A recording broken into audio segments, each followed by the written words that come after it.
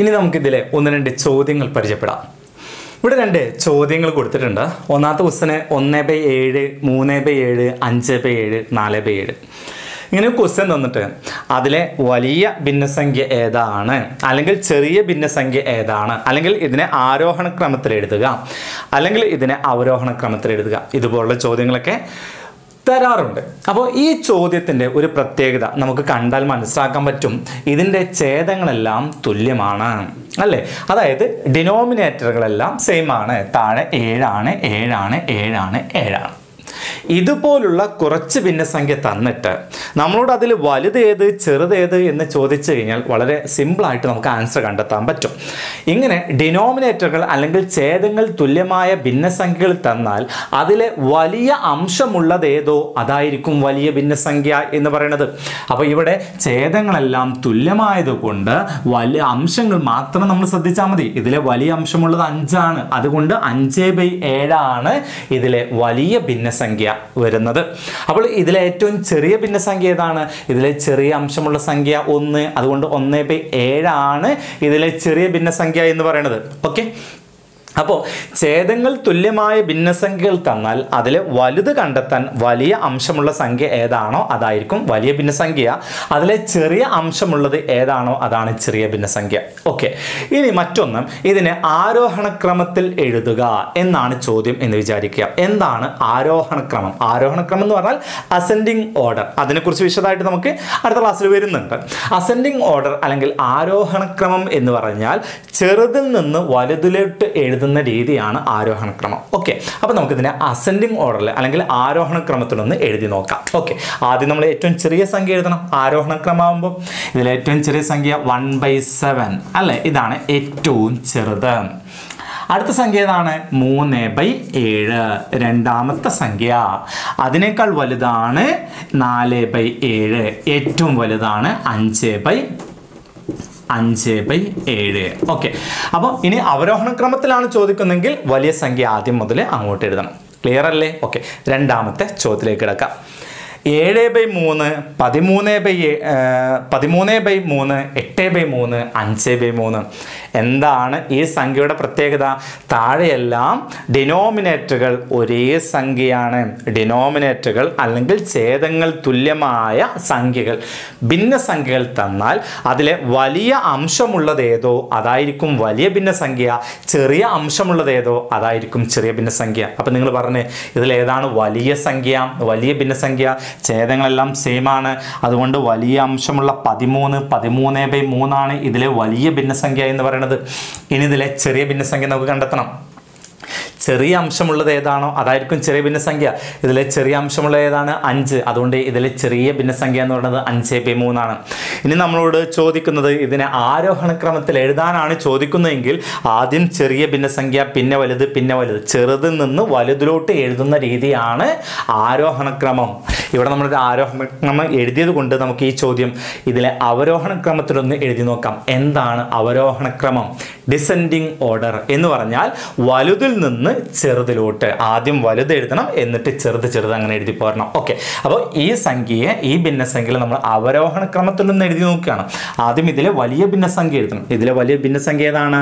13/3. Okay, ഇതാണ് ഏറ്റവും വലുത്. ഇനി അതിനേക്കാൾ ചെറിയ നമ്പർ ഏതാണ്? ഇവിടെ 8/3. ഓക്കെ, അതിനേക്കാൾ ചെറുതാണ് 7/3. അതിനും ഏറ്റവും ചെറുതാണ് 5/3. ഓക്കെ, അപ്പോൾ നമ്മളിപ്പോൾ പഠിച്ചു ഭിന്നസംഖ്യകൾ, കുറേ ഭിന്നസംഖ്യകൾ തന്നിട്ട് ആ ഭിന്നസംഖ്യയുടെ പ്രത്യേകം എന്തായിരിക്കണം? എല്ലാം ഡിനോമിനേറ്ററുകൾ സെയിം ആണെങ്കിൽ നമുക്കറിയാം അതിലെ വലിയ അംശം വരുന്നത് വലിയ ഭിന്നസംഖ്യയും ചെറിയ അംശം വരുന്നത് ചെറിയ ഭിന്നസംഖ്യ ആയിരിക്കും. ഓക്കെ, ഇനി നമുക്ക് അംശങ്ങൾ തുല്യമായ സംഖ്യകൾ തന്നാൽ എങ്ങനെയാണ് ചെയ്യേണ്ടത് എന്നുകൂടി നോക്കാം. ഓക്കെ, ഈ ചോദ്യത്തിൻ്റെ പ്രത്യേകത ഇവിടെ നമുക്ക് തന്നിരിക്കുന്ന ക്വസ്റ്റ്യന് 12/15, 12/21, 12/28, 12/17 ഇതിനെ അവരോഹണ ക്രമത്തിൽ എഴുതാനാണ് ചോദ്യം തന്നിരിക്കുന്നത്. ഈ ചോദ്യത്തിൻ്റെ പ്രത്യേകത എന്താണ്? നമുക്ക് കണ്ടിട്ട് മനസ്സിലായത് ഇതിൻ്റെ മുകളിലുള്ള സംഖ്യകളെല്ലാം തുല്യമാണ് എന്ന് പറഞ്ഞാൽ അംശങ്ങളെല്ലാം തുല്യമാണ്, അല്ലെങ്കിൽ ന്യൂമറേറ്ററുകളെല്ലാം സെയിം ആണ്. ഇങ്ങനെ തന്നിരിക്കുന്ന ഭിന്നസംഖ്യകളുടെ ന്യൂമറേറ്ററുകളെല്ലാം അല്ലെങ്കിൽ അംശങ്ങളെല്ലാം തുല്യമാണെങ്കിൽ ആണെങ്കിൽ അതിലെ വലിയ ഛേദമുള്ള ഭിന്നസംഖ്യ ഏതോ അതായിരിക്കും ചെറിയ ഭിന്നസംഖ്യ. കൺഫ്യൂഷൻ വരരുത്. അംശങ്ങളെല്ലാം തുല്യമാണെങ്കിൽ അതിലെ വലിയ ഛേദമുള്ള സംഖ്യയായിരിക്കും അതിലെ ചെറിയ ഭിന്നസംഖ്യ. അപ്പോൾ വലിയ ഭിന്നസംഖ്യ ഏതായിരിക്കും? അതെ, ചെറിയ അംശമുള്ളത് ഏതാണോ അതായിരിക്കും വലിയ ഭിന്നസംഖ്യ. ഓക്കെ, അപ്പോൾ ശ്രദ്ധിക്കുക, ഇവിടെ അംശങ്ങളെല്ലാം തുല്യമാണ്. അപ്പോൾ എൻ്റെ ചോദ്യം ഇതാണ്, ഈ തന്നിരിക്കുന്ന ഭിന്നസംഖ്യകളിലെ വലിയ ഭിന്നസംഖ്യ ഏതാണ് എന്ന് ചോദിച്ചാൽ നമുക്ക് പറയേണ്ടത് വലിയ ഭിന്നസംഖ്യ എന്ന് പറയുന്നത് ചെറിയ അംശമുള്ളത് ഏതാണോ. അപ്പോൾ 12/15 അല്ലേ, 15 അല്ലേ ഇവിടെ ചെറിയ അംശം എന്ന് പറയുന്നത്, ഛേദം എന്ന് പറയുന്നത്. അതുകൊണ്ട് ഇതിലെ ഈ കൂട്ടത്തിലെ ഏറ്റവും വലിയ ഭിന്നസംഖ്യ എന്ന് പറയുന്നത് 12/15 ആണ്.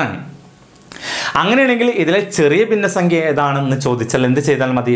അതിലെ ഏറ്റവും വലിയ ഛേദമുള്ളത് ഏതാണോ അതായിരിക്കും ചെറിയ ഭിന്നസംഖ്യ. ഓക്കെ, അപ്പോൾ ഇതിലെ ചെറിയ ഭിന്നസംഖ്യ എന്ന് പറയുന്നത് 12/28. ഇതാണ് ഇതിലെ ഏറ്റവും ചെറിയ ഭിന്നസംഖ്യ എന്ന് പറയുന്നത്. ഓക്കെ, അപ്പോൾ ഇനി ഇതിനെ നമുക്ക് ചോദ്യം ഇതാണ്, ഇതിനെ അവരോഹണക്രമത്തിൽ എഴുതാനാണ് ചോദ്യം. എന്താണ് അവരോഹണക്രമം എന്ന് പറഞ്ഞാൽ? എന്താണ്? വലുതിൽ നിന്ന് ചെറുതിലോട്ട് എഴുതുന്ന രീതിയാണ് അവരോഹണക്രമം.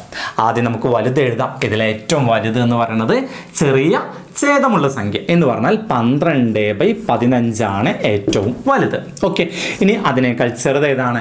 അടുത്ത ചെറിയ സംഖ്യ ഏതാണ്? 17 ആണല്ലോ അല്ലേ. അപ്പോൾ നമുക്ക് 12/17. ഓക്കെ, അടുത്ത ചെറിയ സംഖ്യ എത്രയാണ്? 12/21. ഏറ്റവും ചെറിയ ഭിന്നസംഖ്യ 12/28.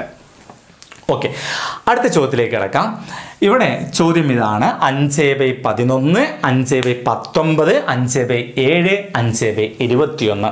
ഇതിലെ വലിയ ഭിന്നസംഖ്യ ഏത് എന്നാണ് ചോദിച്ചിരിക്കുന്നത്. എന്താണ് തന്നിരിക്കുന്ന ഭിന്നസംഖ്യയുടെ പ്രത്യേകത? എന്താണ്? ഇതിലെല്ലാം അംശങ്ങളെല്ലാം തുല്യമാണ്. അംശങ്ങൾ തുല്യമായ ഭിന്നസംഖ്യകളിൽ വലിയ ഛേദമുള്ളത് ഏതാണോ അതായിരിക്കും ചെറിയ ഭിന്നസംഖ്യ.